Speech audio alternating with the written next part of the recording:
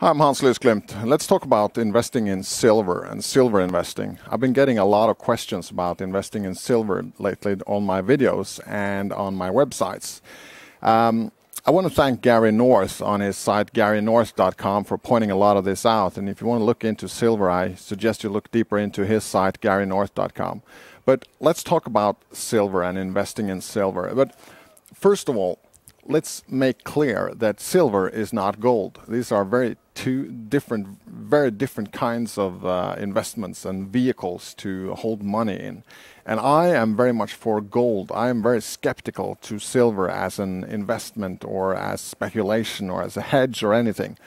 Because you want to watch my other video where I speak about gold. Gold is money, gold is value, gold is fundamental. Gold is something that the central banks hold, they have in their books and in their vaults.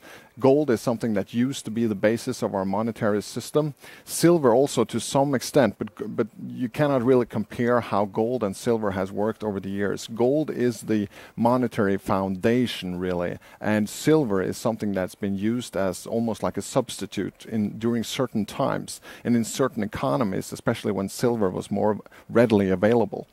Now, this is the fundamental difference between silver and gold. And there is no relationship between silver and gold necessarily. If you have a boom in one, sometimes you have a boom in the other, but there's no relationship, institutional or psychological or metallurgical for that matter. There is no relationship between silver and gold. These are two very different markets and two very different metals and used for very different reasons.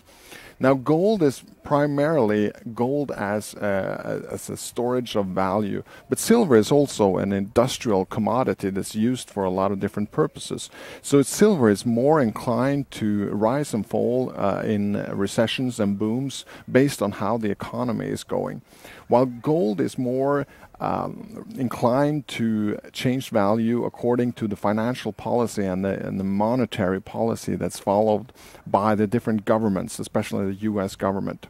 Now, if you've been looking at silver, or historically, you have seen that silver can rise and fall much more dramatically than gold. And silver has a tendency to follow gold. That's true. It has a tendency to follow gold, but there is no necessity in this relationship. That's the important thing to realize, so that silver could potentially go the other way around and they could part their ways because there is no relationship by necessity here. And also, one of the things that are holding up the price of gold is that central banks are holding it. Central banks are interested in gold. Gold is something that's essential to their holdings, while silver is not. So silver could silver could go out of vogue and fall to zero pretty much. And it fell very, very dramatically historically, while gold still held up quite all right, but silver just fell down. And that's why I would be... I have to admit that since silver is not of my favorites, I don't follow the market that well, and I'm not that into silver. Some silver bugs are incredibly into silver, but I'm not. But I have chosen silver away because I focus on gold. I focus on the gold aspects of understanding gold and different aspects of gold and why to hold gold, why to accumulate gold, and why to sell gold. So I've kind of chosen silver away. And I believe that's the rational thing to do, and I believe you should do the same. You might want to hold a small fraction of your holdings in silver, but the vast majority of your metal holdings should be in gold, because that's the real thing, and silver is merely a substitute. Thanks.